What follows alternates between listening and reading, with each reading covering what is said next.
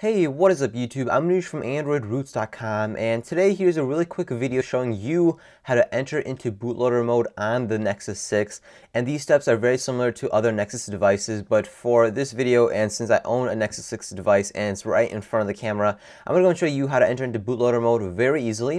So just go ahead and hold down the power button and then go ahead and tap on power off on the Nexus 6 screen and give it a quick sec until it fully powers off. And once it is fully powered off, we're going to go ahead and we're going to press and hold the power button and the volume down button at the exact same time. Press and hold them. So power and volume down, press and hold. And then you'll get to this green start screen right here. So this is how it'll look, and this is how you enter into bootloader mode. So once you enter into bootloader mode, you also have model number and a lot of device information right here, including if your bootloader is locked or unlocked. So currently mine says device is locked, which means my bootloader is locked. And also you have other options like bootloader logs, QCOM, BP tools, barcodes, factory, power off, recovery mode, and restart bootloader.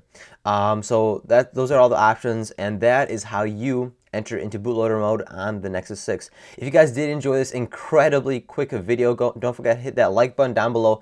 And if you want to go ahead and see more Nexus 6 videos, I'm going to have a lot more Nexus 6 videos coming out in the very near future. Go ahead and hit that subscribe button down below in the bottom left-hand corner as well. Until next time, peace.